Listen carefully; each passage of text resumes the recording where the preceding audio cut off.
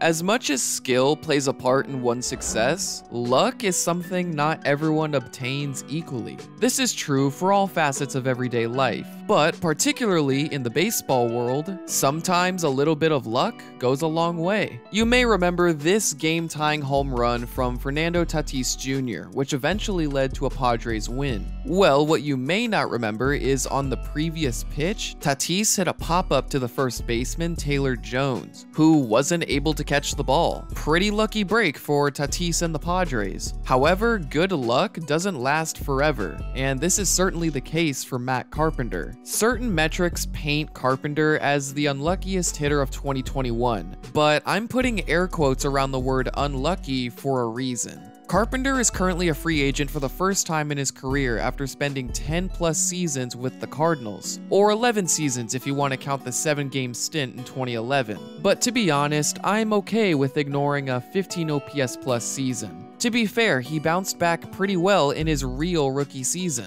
This eventually led to his best season in 2013, where he earned his first All-Star appearance and his only Silver Slugger while finishing 4th in MVP voting. After this season, he earned 2 more All-Star appearances and some MVP votes in a couple other seasons, most recently in 2018. However, after 2018, it's gone downhill for Carpenter, and once Nolan Arenado arrived in St. Louis after the 2020 season, Carpenter lost his starting spot. Although in 2021, Carpenter played more games than his 2019 season. In fact, he played the same amount of games as Fernando Tatis Jr., who finished 3rd in MVP voting. However, Carpenter's 2021 season was basically the complete opposite of Tatis' season. His WAR numbers paint him as a negative asset. Although, to be fair to Carpenter, he was far from the worst hitter of 2021, with players like Jackie Bradley Jr., Austin Hedges, and Cody Bellinger competing for that title. But at least Bradley and Hedges are great defenders, and Bellinger came up clutch in the postseason. However, here's where it gets a bit more interesting. Among these 3 batters, each player was among the worst in the league in slugging percentage, notably with Bradley having the worst slugging percentage among players with at least 200 plate appearances. Now let's add in barrel percentage. As a reminder, a barreled ball requires an exit velocity of at least 98 miles per hour and a launch angle between 26 and 30 degrees. But this number is affected by the exit velocity. Each one of these players had a barrel rate of less than 10%.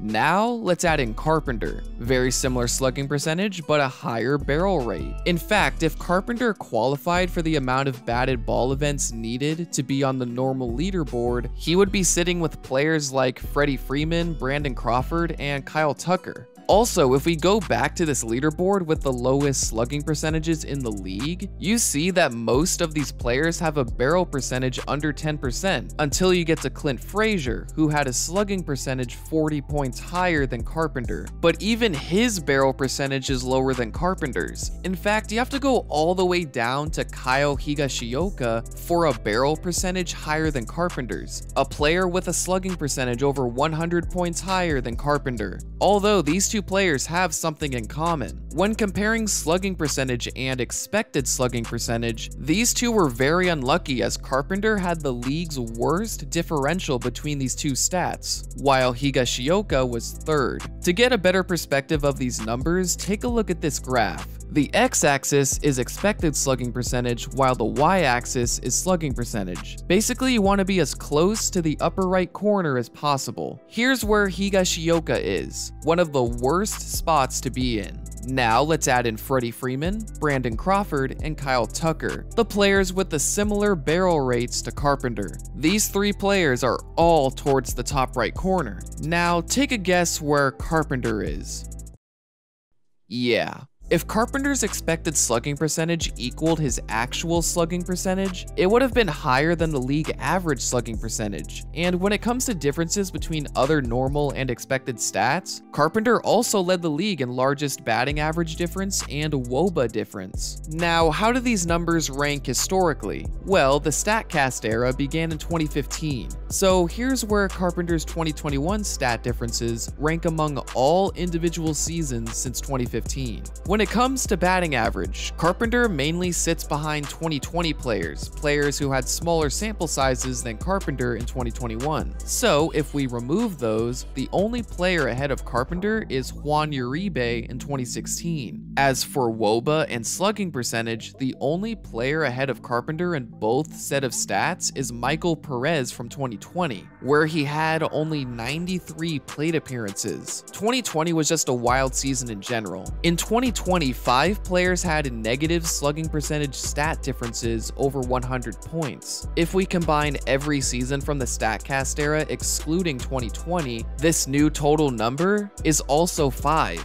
This applies towards batting average too. In 2020, 7 players had a negative stat difference of over 50 points. Every other season, only 2 players. So in my opinion, removing the 2020 season paints a clearer picture of Carpenter's 2021 season in the context of the StatCast era. Something else that's interesting is how many of Carpenter's barrels have translated into outs instead of hits. Here's the list of the top 5 most outs on barreled balls. As you'd expect, some are luckier than others. Now let's add in Matt Carpenter. Nearly half of the barreled balls Carpenter hit into play in 2021 turned into outs. Interestingly, most of these outs are hit into center field, mainly right center field.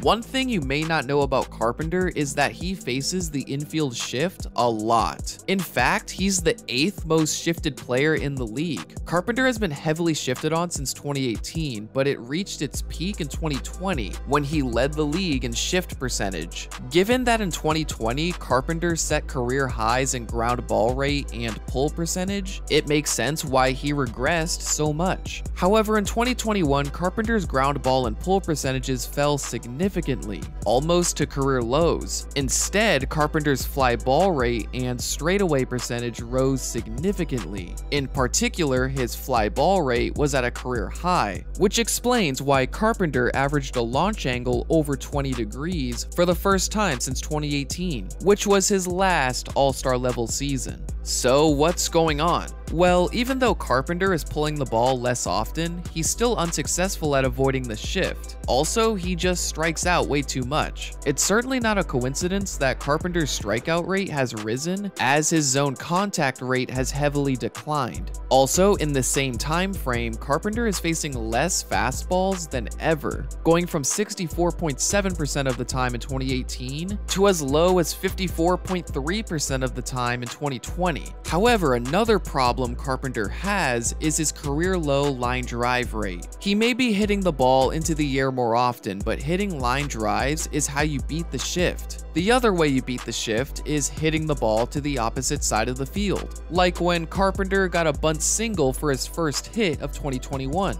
In his 10th game of the year, it seems that Carpenter has taken an all-or-nothing type of approach, in that he will either hit a home run or strike out trying. The problem is that because Carpenter is likely to hit fly balls to center field, the ball is more likely to be caught on the warning track. This is why nearly half of Carpenter's barreled balls have been caught in center field. Honestly, this comment on an SB Nation article from a few months ago puts it perfectly. Grounds hard into the shift, hits fly balls to the deepest part of the park, and a high strikeout rate. One way you can see this is with Carpenter's exit velocity. While his average exit velocity has stayed relatively the same, his max exit velocity continues to diminish, which tells me that Carpenter is losing power as he ages. And if you want to see what Carpenter's hardest hit ball of 2021 was, here it is. Like that.